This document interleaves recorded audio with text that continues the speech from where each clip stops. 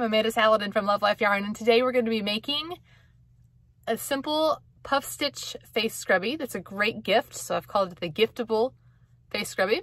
It's just single crochet, puff stitches, and double crochet with chains, and it's super easy, 4 rounds, make great gifts, perfect size.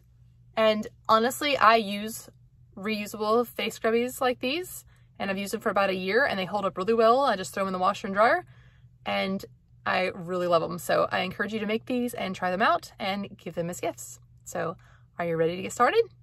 Let's go. Materials I need for this project include 1 skein of DK weight cotton yarn. I like these Yarn Bee sugar willow cotton skeins because I can get a lot of different projects out of this. I deconstruct the cake into smaller sections based on color, and then I have coordinating colors for my projects, scissors, a yarn needle, and a size G crochet hook, which is a 4.0 millimeter. The first step in our face scrubby pattern is to make a magic ring. So hold the yarn end and wrap it around your finger. If you're doing a larger project, I'll use 2 fingers to get a bigger, so it doesn't really matter. You can use 1 or 2. So I'm going to do it with 1 because this is pretty small. Make an X and then hold it with your other finger, or if I was doing 2 fingers, I'd hold it with the next finger. Now reach under this first strand with your hook and pull the second strand through. Now take your finger out, and it should look like this with your yarn tail hanging off to the left. And it gets a little fiddly till you get used to it. Go ahead and chain 1. And now you're ready to work into your magic chain, magic loop, sage circle, whatever you want to call it. There's your yarn tail.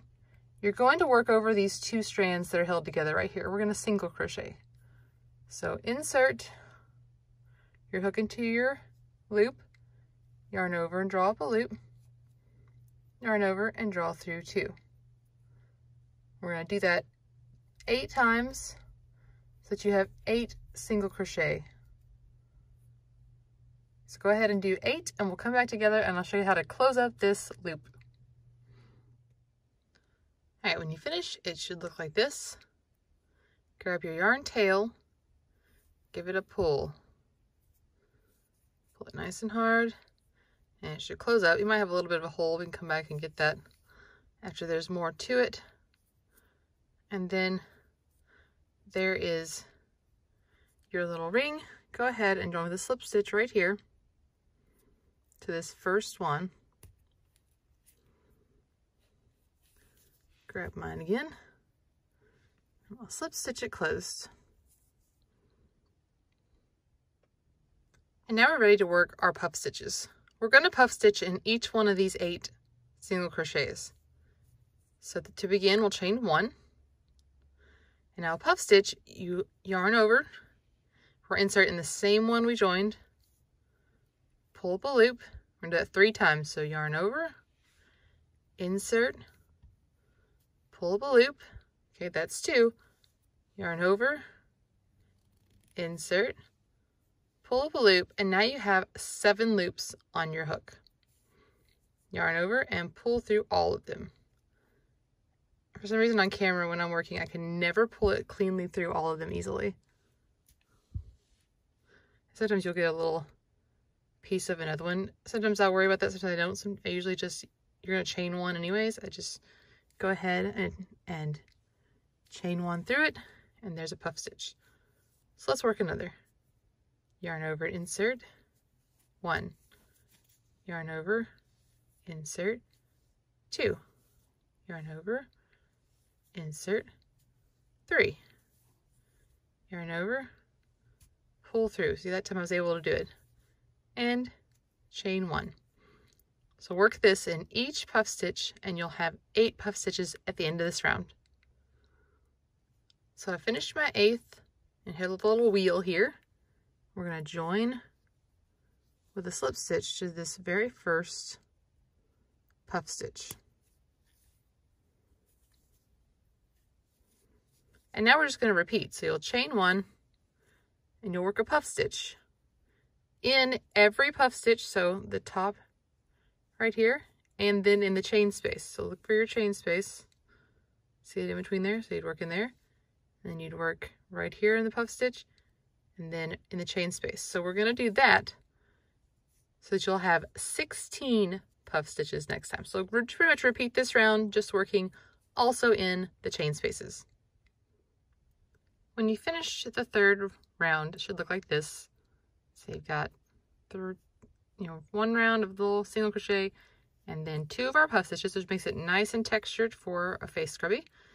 And now we're going to slip stitch over. So you're joined at the top of this puff. You're just going to slip stitch into the chain 3 space, or chain 1 space.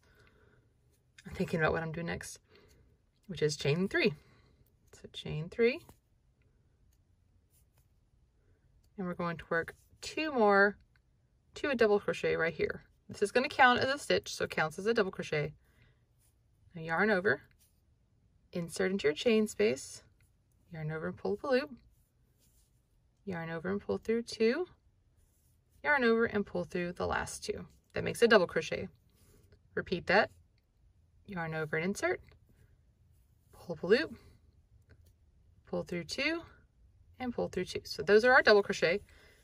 Now chain 3. Now for each chain space around, so you can see in between these spaces here, those are our chain spaces, and we're going to work 3 double crochet and then chain 3. So we'll work right here.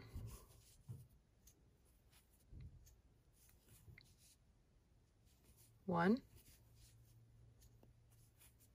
2, 3. Now chain 3. Repeat for each one of our chain spaces and then join right here to the top of our first chain 3 with a slip stitch. All right, after that round, you are finished and it looks like this. It may be a little wavy, and that's okay. You lay it down and you kind of flatten it out. If it stays that way a little bit, go ahead, feel free to pin it down to something flat and wet it, just blocking, and then just let it dry and it will stay a lot flatter. If you're gonna gift it that way, that works. And now you just clip the end off. Of course, leave enough so that you can weave in the end. And then you can pull it through. I don't actually put a knot here. That way I can just weave in my ends. So you can pull this one, wherever my one went in the middle. Pull it tight. It may not close all the way, and that's fine for me. I like the little opening. Sometimes when you put a lot of stitches, it doesn't close. Weave it in right here. I weave it in that very first single crochet round. I go around and I come back and then weave this one into the base of your double crochets right here, just back and forth a few times, and that should hold it in to where you have a nice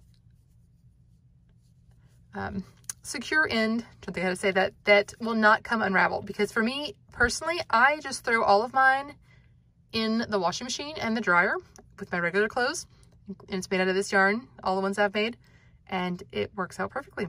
So I hope you've enjoyed this free tutorial. Come visit us at love.life.yarn.com for more than 200 free patterns, and I'll see you next time. Thanks for watching.